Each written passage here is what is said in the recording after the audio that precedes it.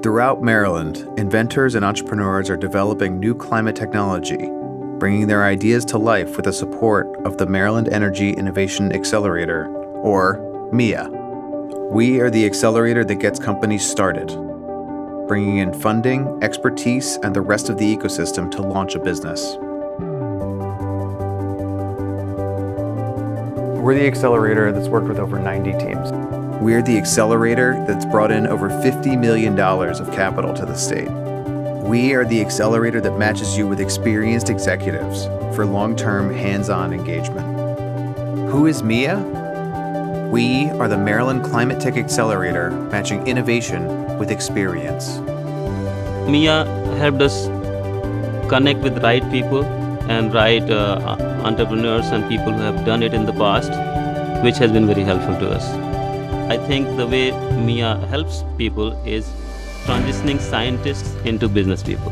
I think most technical founders come into a business not knowing a lot of the ins and outs of how to run it and how to start it, and I think that having that sort of core resource here is really, really important.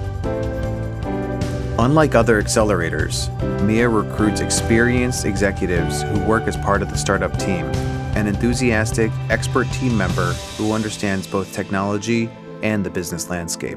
MEIA Accelerator is different in a sense that they provide you EIR support right away as soon as you join them. I chose to become an EIR with MEIA so that I can get a foreview of all the new ideas and companies. There are really special things being built here in Maryland. We have some of the most innovative, troubleshooting engineers, researchers in the state. So the biggest impact that MEIA can have is to allow the upcoming generation of climate tech entrepreneurs to keep their ideas alive, knowing that there's a place they can go to bring their idea to market. These technologies need to get out of the lab and into the market.